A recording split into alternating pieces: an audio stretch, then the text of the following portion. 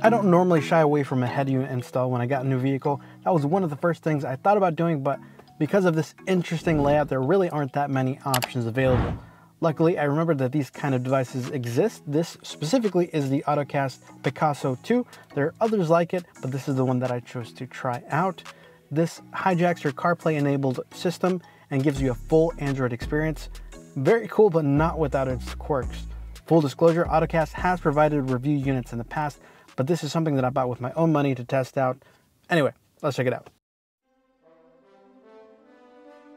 If you have a touchscreen in your car, you're basically set. But if you only have rotary controls, kind of like I do in my situation, it's going to be trickier. You can still use it, you're just going to need some sort of remote. The one I've been using is this Bluetooth one-handed trackball, which works pretty good. It just doesn't have dedicated home and recents buttons, but I've been using an app to reprogram the plus and minus buttons to function as those, and it's been working out okay. At least on Android, I can't speak for iOS. There are apps available so that you can use your phone as a trackpad and keyboard. That works pretty good too if you don't want to go out and buy something physical. One of the biggest pros of this device is that it works just like a normal Android device. I can give it a data connection, whether that be through Wi-Fi or this thing actually has built-in cellular, and shockingly, it works with Verizon. I just popped the SIM in, restarted it, and it worked. But once you have a data connection, you can get around it just like you normally would. The dock is on the left-hand side, and that's where your navigation buttons are. The bottom one is the home button. You can also long press that while you're in a supported app to launch the split screen menu. The one above that is the back button, obviously. You can also long press that to get to the recents menu, and you'll get some of your common apps above that. But apart from that, you can just go to the Play Store and download whatever it is that you want. The only time I ever have any sort of potential issues is mostly because of the weird aspect ratio of the screen of my car, so that might vary depending on your situation. Some apps, when you go to search for them, like Hulu for example, aren't going to show up in the list. You can still get to them if you go to sites like APK Pure and download the APK installer. Just be mindful when you go on those sites to make sure that you're actually downloading what you really want and nothing else. But once you get it installed, chances are it's going to work just fine. So that's awesome. But there are some quirks. This issue is not going to be super relevant to people, again, that have touchscreens, but rotary only people. One of the other big benefits of these devices is they function as a wireless adapter for Android Auto and CarPlay, and at least for Android Auto, the mappings for the rotary controls are just awful, especially with the latest Cool Walk update for Android Auto. It is almost unusable. Technically, you can still kind of get around, but it is just a pain in the ass. I wouldn't bother with it. Specifically, if you're only looking for that functionality, if that's what you want, get yourself a Motorola MA1 if your car supports Android Auto.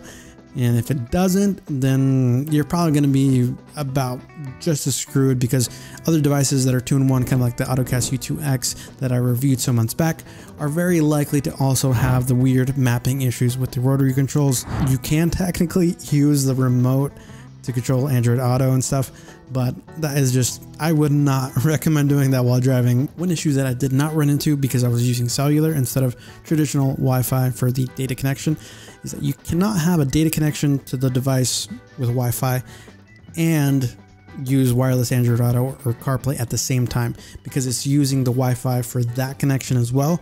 So it can only do one or the other. Keep that in mind. Probably not a big deal for most people. If you want to avoid that completely, you can use the cellular connection instead. Another small quirk is that you're stuck to military time. Of course, here in the States, we use 12-hour. So it would just be nice to be able to see 12-hour, in the afternoon, so that you're not having to do quick, math to figure out what time it is. Not that it's that big of a concern. I reached out to Ottocast. They said that they might be pushing out some sort of update or building a firmware that has that built in. I'm not really going to hold my breath on that, but it seems like they might be making steps towards it. The bigger issue, I would say, is that there are potentially some stability issues. In the 2 to 3 weeks that I've had it so far, I would say about 3 to 4 times a week, I've had to just randomly restart. Sometimes it happens after I've been messing with a bunch of stuff, admittedly.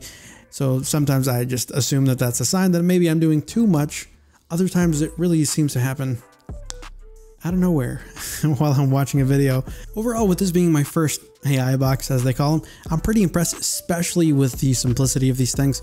It's just so nice that if you have a touchscreen in your car, it's literally as if you were setting up and using an Android tablet. It's just so nice that it really is that straightforward. If you don't have a touchscreen, as we've covered, you can still get away with using it, but I would love if they really figured out and nailed down the rotary controls. I know that's a small percentage of the market, and I'm sure every manufacturer has their own weird implementation of these things. It would be very much appreciated if they really figured it out. And that's potentially part of the reason that I doubt that this is going to be my ultimate device. I'm going to test out some other ones. If any manufacturers want to send me another one to test out, you can find my information to reach out to me in the channel description. But if you have any questions about this, the Picasou 2, leave them down below and I'm going to do my best to respond there. I'm going to leave links to the hardware and to all of the apps that I talked about in the description as well. If you use those links, it helps out the channel. Definitely appreciate it. If you liked any of this or if it was helpful, leave a like, subscribe to the channel for potentially future AI box content. Thanks for watching. See ya.